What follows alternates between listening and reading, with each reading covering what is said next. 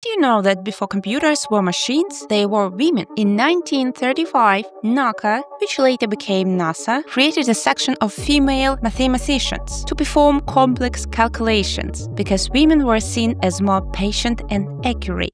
During the Second World War, they began hiring black women too. These women calculated rocket launch and re-entry trajectories, double-checked the work of male engineers and even early electronic computers. But who were the colored computers? Black women who worked under racial segregation at NASA in separate offices with separate bathrooms and canteens. Just a few names you should know. Katherine Johnson calculated the trajectory of Alan Shepard's in 1961 flight and John Glenn's orbital mission. Glenn refused to fly without her confirming the numbers. Mary Jackson became NASA's first black female aerospace engineer in 1958. Dorothy Vaughan led the West Area Computers and taught her team Fortran when she saw the machines were coming. These women helped put America in space. Think that's worth remembering.